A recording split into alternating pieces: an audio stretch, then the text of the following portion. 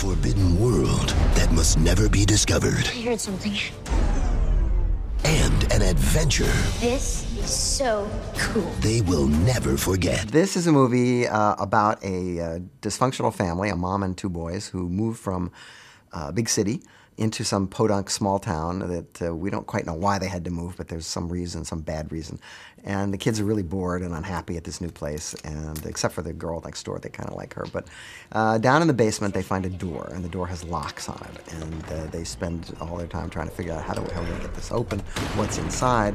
Needless to say, it's a horror movie. They get it open, and they find ... Go see the movie.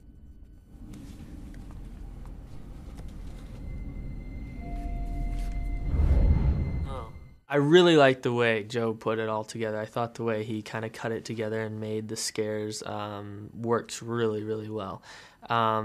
It was a little scary being on set just because, you know, I kind of have, you know, some basements kind of get to me, like just kind of being in a basement. And the set for the hole was awesome. Light coming through a crack in the wall.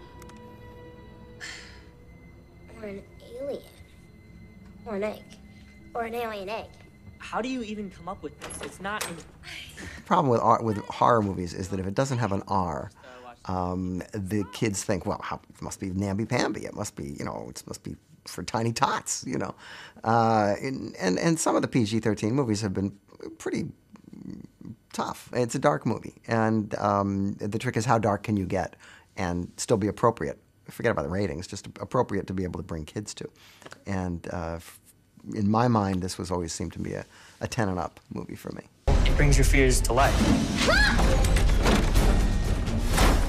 You've got a gateway to hell under your house. And that is really cool.